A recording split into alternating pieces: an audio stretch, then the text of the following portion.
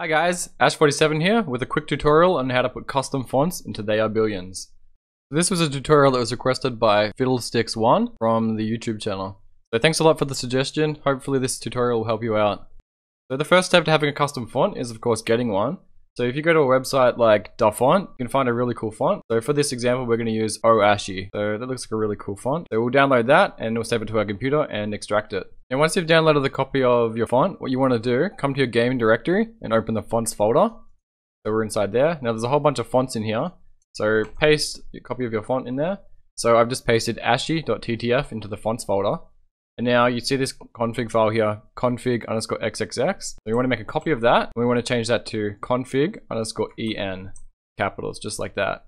And now that's been done, you double click at that and open it. And now you can see there's 3 different fonts here you can specify. So you can put 3 different fonts if you so choose. What we're going to do is we're going to use the ASHI font for all of these. So we'll go ahead and put that in. So ashi.ttf, ashi.ttf, and ashi.ttf. So save that. Now next time you start the game, it'll have your font in there. So let's load up the game and make sure it actually worked. Okay, so we're in game, and as you can see clearly, it's the ASHI font. So that actually worked correctly. And what we'll do is we'll quickly jump into one of the games.